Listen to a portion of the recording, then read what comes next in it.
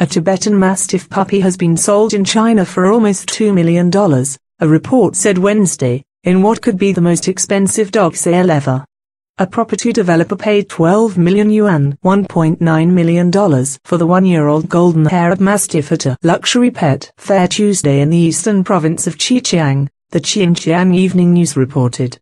They have lion's blood and are top-of-the-range Mastiff studs, the dog's breeder Jiang Tingyuan was quoted as telling the paper, adding that another red-haired canine had sold for 6 million yuan. Enormous and sometimes ferocious, with round manes lending them a passing resemblance to lions, Tibetan Mastiffs have become a prized status symbol among China's wealthy, sending prices skyrocketing.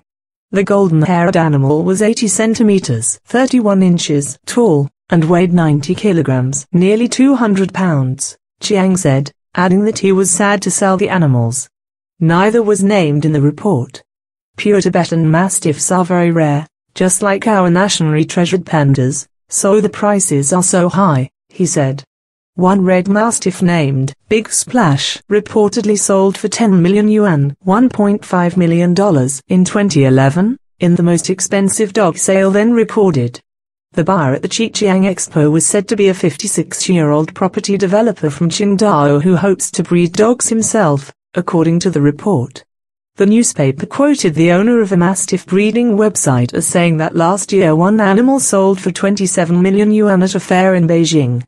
But an industry insider named Xu told the paper that the high prices may be the result of insider agreements among breeders to boost their dog's worth.